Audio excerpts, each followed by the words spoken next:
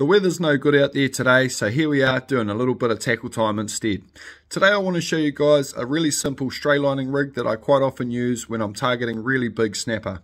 It's a pretty simple rig to tie and it's super effective. Now, I like to use this rig when I'm using whole baits like a whole mackerel or a fillet of kahawai.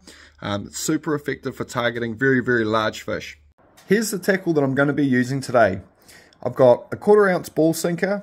I've got a couple of little pieces of clear tube, although I'd quite often use Lumo tube, but I don't have any left.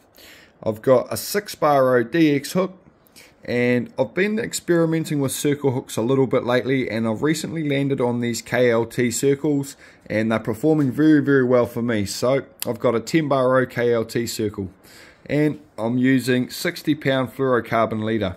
The first thing I'm going to do is I'm going to grab my size 10 hook and my trace line. I'm going to thread my trace line through the eye of that hook and take about an inch of that trace and lie it down the back of the shank of the hook and pinch it between the thumb and forefinger of my left hand. Then I'm going to grab the trace line just above the eye there and start to wrap it around the shank of the hook nice and tight, and I'm going to do about 7 or 8 wraps working my way down the shank of the hook nice and tight, keeping them nice and snug and lined up. Now once I've done my 7 or 8 wraps, I'm going to pinch them off with that left hand. Then I'm going to take the other end of my trace line and I'm going to poke it through the back of the eye of the hook and out the front, and I'm going to pull that all the way through until the knot snugs down. Now there's actually no choke point in this knot, which makes it an extremely strong knot. It's important to note at this point that your line is coming out through the front of the eye of the hook, which will make it sit towards the line.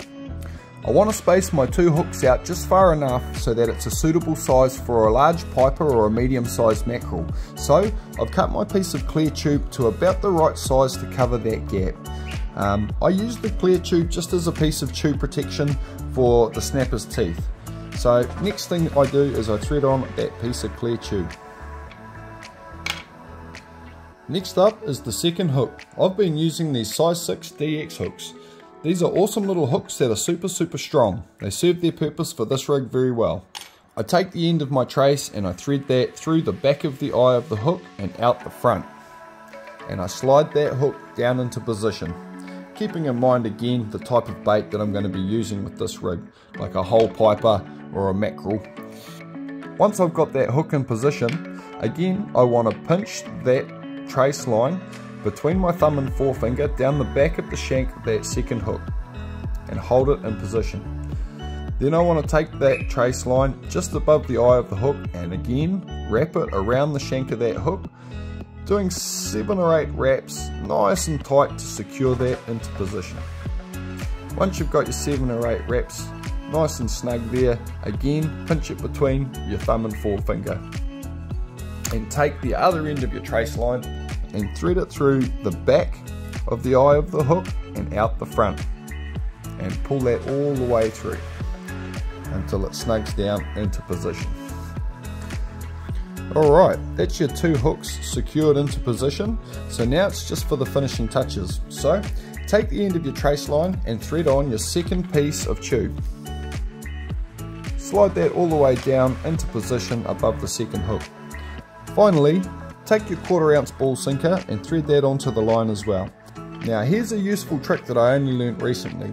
Once you've got that ball sinker all the way down into position, take the end of the trace line again and thread it back through the eye of the sinker a second time and pull that all the way through.